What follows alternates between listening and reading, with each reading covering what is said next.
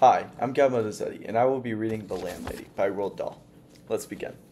Billy Weaver had traveled down from London on the slow afternoon train, with a change at Reading on the way, and by the time he got to Bath, it was about 9 o'clock in the evening, and the moon was coming up out of the clear, starry sky over the houses opposite the station entrance. The air was deadly cold, and the wind was like a flat blade of ice on his cheeks. "Excuse me," he said. "Was there a fairly cheap hotel not too far away from here?" "Try the Bell and Dragon," the porter answered, pointing down the road. "They might take you in. It's about a quarter mile along the other side." Billy thanked him and picked up his suitcase to set out to walk the quarter mile to the Bell and Dragon. He had never been to Bath before. He didn't know anyone who lived there, but Mr. Greenslade at the head office in London had told him it was a splendid town. "Find your own lodgings," he said, "and then go along and report to the branch manager as soon as you got yourself settled." Billy was 17 years old. He was wearing a new navy blue overcoat and a new brown trilby hat and a new brown suit, and he was feeling fine. He walked briskly down the street. He was trying to do everything briskly now these days. Briskness he had decided was one common characteristic of all successful businessmen. The big shots up at the head office were absolutely fantastically brisk all the time. They were amazing. There were no shops on this wide street that he was walking along, only a line of tall houses on each side, all of them identical. They had porches and pillars and 4 or 5 steps going up to their front doors. It was obvious that once upon a time they had been a very swanky residence. But now, even in the darkness, he could see that the paint was peeling from the woodwork on their doors and windows. The handsome white facades were cracked and blotchy from the neglect. Suddenly, in a downstairs window that was brilliantly illuminated by a street lamp not 6 yards away, Billy caught sight of a printed notice propped up against the glass in one upper pane. It said, "Bed and breakfast." There was a vase of yellow chrysanthemums, tall and beautiful, standing underneath the notice. He stopped walking. He moved a bit closer. Green curtains, sort of velvety material, were hanging down on either side of the window. The chrysanthemums looked wonderful beside them. He went right up and peered through the glass in the room. The first thing he saw was a bright fire burning in the hearth.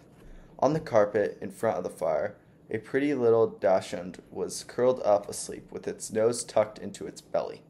The room itself, so far he could see in the half-darkness, was filled with pleasant furniture.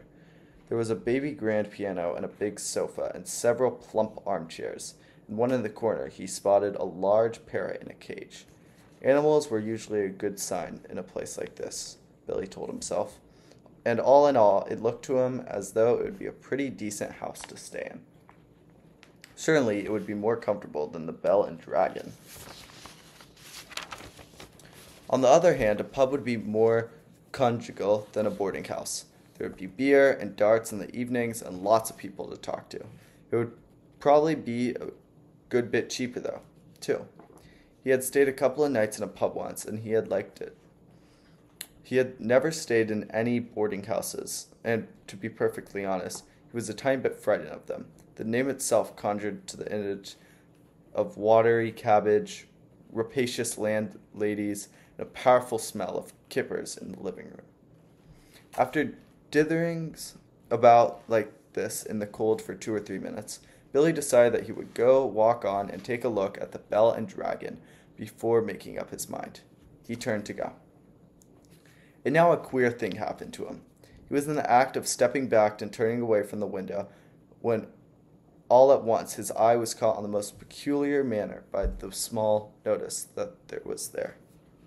"Bed and breakfast," it said. "Bed and breakfast. Bed and breakfast. Bed and breakfast." Each word was like a large black eye, staring at him through the glass, holding him, compelling him, forcing him to stay where he was and not walk away from that house. The next thing he knew, he was actually moving across the window to the front door of the house, climbing the steps that led up to it, and reaching for the bell. He pressed the bell. Far away in a back room, he heard it ringing, and then at once, must have been at once, because he hadn't even had time to take his finger from the bell button. The door swung open, and a woman was standing there. Normally, you ring a bell, and you have to wait at least half a minute before the door opens. But this dame was like a jack-in-the-box. He pressed the bell, and she popped out, made him jump. She was about 45 or 50 years old. The moment she saw him, she gave him a warm, welcoming smile. "Please come in," she said pleasantly. She stepped aside, holding the door wide open, and Billy found himself automatically starting forward. The compulsion, or more accurately, the desire to follow her into that house was extraordinarily strong. "I saw the notice in the window," he said, holding himself back. "Yes, I know. I was wondering about a room." "It's all ready for you, my dear," she said. She had a round, pink face and very gentle blue eyes. "I was on my way to the Bell and Dragon," Billy told her. "The notice in your window just happened to catch my eye." "My dear boy," she said, "why don't you come in out of the cold?" "How much do you charge?" 5 and 6 pence a night, including breakfast. It was fantastically cheap. It was less than half of what he had been willing to pay. "If that is too much," she added, "then perhaps I can reduce it just a tiny bit. Do you desire an egg for breakfast?" "Eggs are expensive at the moment. It would be 6 pence less without egg." 5 and 6 pence is fine," he answered. "I should like to stay very much here." "I knew you would. Do come in." She seemed terribly nice. She looked exactly like the mother of one's best friend in school, welcoming one into the house to stay for the Christmas holidays. Billy took off his hat and stepped over the threshold. "Just hang it there," she said, "and let me help you with your coat." There were no other hats or coats in the wall. There were no umbrellas, no walking sticks, nothing. "We have it all to ourselves," she said, smiling at him over her shoulder as she led the way upstairs. "You see, it isn't very often I have the pleasure of taking a visitor into my nest." The old girl is slightly dotty, Billy told himself, but 5 and 6 pence a night? Who really cares about that? "I should have thought you'd be simply swamped with applicants," he said politely. "Oh, I am, my dear. Of course I am. But the trouble is I'm inclined to be just a teensy-wincy, choosy and particular, if you see what I mean." "Ah, yes. But I'm always ready. Everything is always ready, day and night, in this house. Just on the off chance that an acceptable young gentleman will come along. And it is such a pleasure, my dear, such a very great pleasure, when now and again I open a door and see someone standing there who's just exactly right." She was halfway up the stairs, and she paused with one hand on the stair rail, turning her head and smiling down with him with pale lips. "Like you," she added, and her blue eyes traveled slowly all the way down the length of Billy's body to his feet, and then up again. "On the second-floor landing," she said to him. "This floor is mine." They climbed up another flight.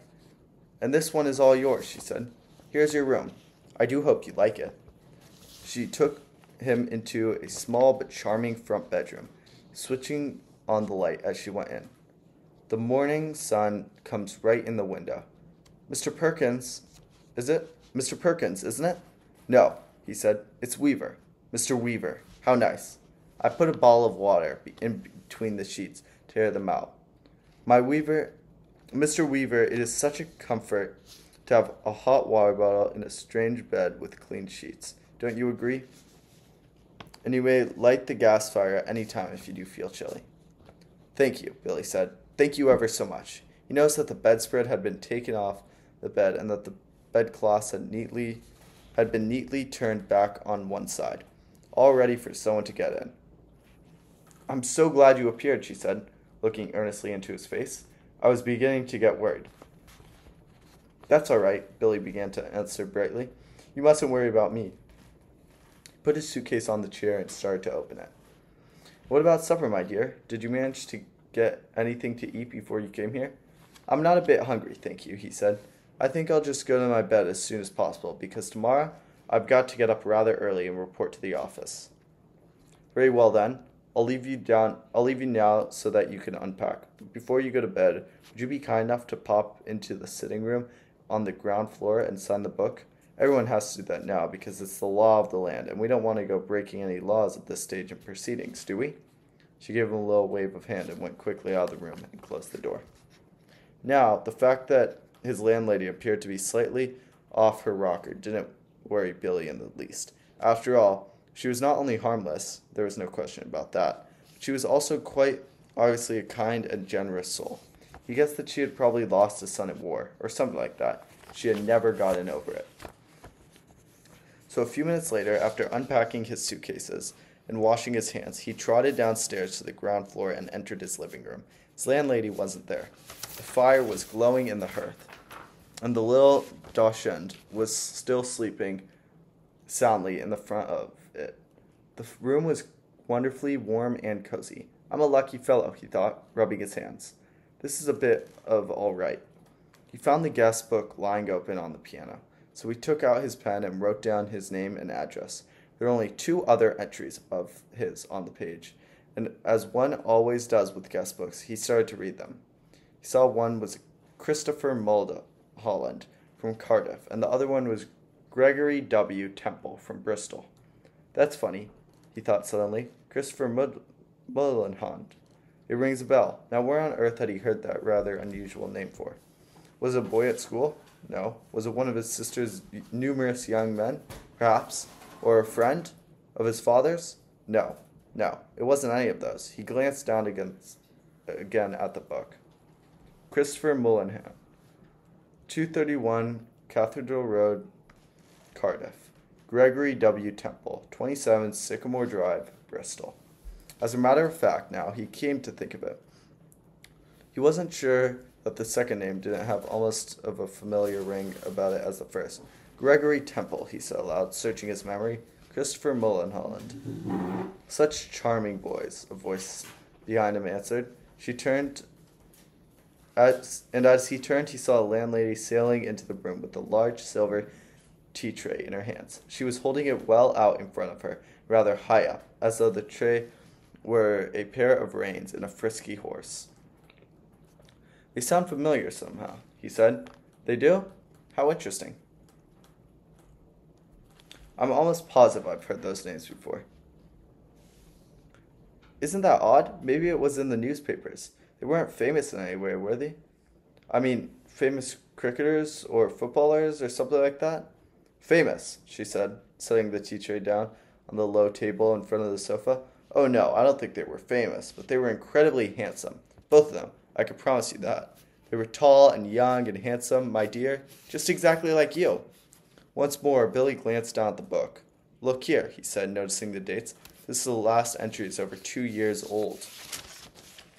It is? Yes, indeed. Christopher Mullenhand is nearly a year before that, more than 3 years ago. Dear me, she said, shaking her head and heaving a dainty little sigh. I would never have thought it.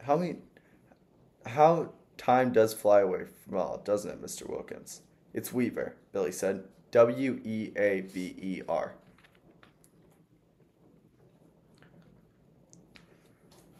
Oh, of course it is, she cried, sitting down on the sofa. Well, how silly of me. I do apologize in one ear and out the other. That's me, Mr. Weaver. You know something, Billy said. Something really quite extraordinary about all this? No, dear, I don't. Well, you see, both of these names, Mulholland and Temple, not only do I seem to remember each one of them separately, so to speak, somehow or the other, in some peculiar way, they both appear to be connected together as well, as though they were both famous for some sort of thing. If you see what I mean, like, well, Dempsey or Turney, for example, Churchill or Roosevelt. How amusing, she said. But come over here now, dear, and sit down beside me on a sofa, and I'll give you a nice cup of tea and a ginger biscuit before you go to bed.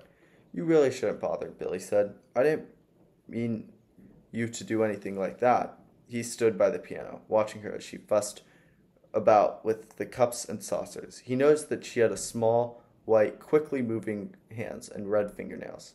I'm almost positive it was in the newspapers. I saw them, Billy said. I'll think of it in a second. I'm sure I will. There's nothing more tantalizing than a thing like this that lingers out just outside the borders of one's memory. He hated to give up. Now, wait a minute, he said. Wait just a minute. Mulholland. Christopher Mulholland. Wasn't that the name of the Eton schoolboy who was walking on a tour through the West Country and then all of a sudden, milk, she said, and sugar? Yes, please. And then all of a sudden, Eton schoolboy, she said. Oh no, my dear, that can't be right, because Mr. Mulholland was surely not an Eton schoolboy when he came to me. He was a Cambridge undergraduate. Come over here now and sit next to me and warm yourself in front of this lovely fire. Come on, your tea's all ready for you. She patted the empty place beside her on the sofa. She sat there smiling at Billy, waiting for him to come over. He crossed the room slowly and sat down on the edge of the sofa. She placed his teacup on the table in front of him. There we are, she said. How nice and cozy this is, isn't it? Billy started sipping his tea. She did the same. For half a minute or so, neither of them spoke. Billy knew that she was right looking at him. Her body was half turned towards him. He could feel her eyes resting on his face, watching him over the rim of her teacup. Now and again, he caught a whiff of a peculiar smell that seemed to emanate directly from a person. It was not in the least unpleasant, and it reminded him, well, he wasn't quite sure of what it reminded him of. Pickled walnuts, new leather, was it the corridors of a hospital? At length, she said, Mr. Mulholland was a great one for his tea. Never in my life have I seen him drink as much tea as dear. Sweet Mr. Mulholland. I suppose he left fairly recently, Billy said. He was still puzzling his head about the two names. He was positive now that he had seen them in the newspapers, in the headlines. Left, she said, arching her brows. But, my dear boy, he never left. He's still here. Mr. Temple is also here. They're on the 4th floor, both of them together. Billy set his cup down slowly on the table and stared at the landlady, smiled back at him. She put out one of her white hands and patted him comfortingly on the knee. How old are you, my dear? She asked. 17. 17, she cried. Oh, that is the perfect age. Mr. Mulholland was also 17, but I think he's a trifle shorter than you are. In fact, I'm sure he was. His teeth weren't quite so white. But you have the most beautiful teeth, Mr. Weaver. Did you know that? They're not as good as they look, Billy said. They've got simply masses of fillings in them in the back. Mr. Temple, of course, was a little older, she said, ignoring his remark. He was actually 28. And yet, I would never have guessed it if he hadn't told me. Never in my whole life. There wasn't a blemish on his body. A what? Billy said. His skin was just like a baby's. There was a pause. Billy picked up his teacup and took another sip of his tea. And then he set it down again, gently into its saucer. He waited for her to say something else. She seemed to have lapsed on into another of her silences. He sat there, staring straight ahead of him into the far corner of his room, biting his lower lip. That parrot, he said at last. You know something. It had me completely fooled when I first saw it through the window. I could have sworn it was alive. Alas, no longer. It's most terribly clever the way it's been done, he said. It doesn't look like it in the least bit dead. Who did it? I did. You did? Of course, she says. And you have met my little Basil as well. She nodded towards the dash curtain curled up so comfortably in front of the fire. Billy looked at it, and suddenly he realized that the animal had all the time been as silent and motionless as the parrot. He put out a hand and touched it gently on the top of its back.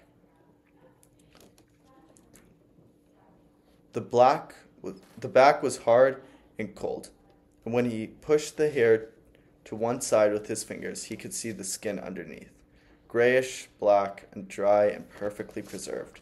Good gracious me, he said, how absolutely fascinating. He turned away from the dog and stared with a deep admiration at the little woman beside him on the sofa. It must be most awfully difficult to do a thing like that. Not in the least, she said. I stuff all my little pets myself when they pass away. Will you have another cup of tea? No, thank you, Billy said. The tea tasted faintly of bitter almonds. He didn't care much for it. You signed the book, didn't you? Oh, yes. That's good, because later on, if I happen to forget what you were called, I could always come down here and look it up.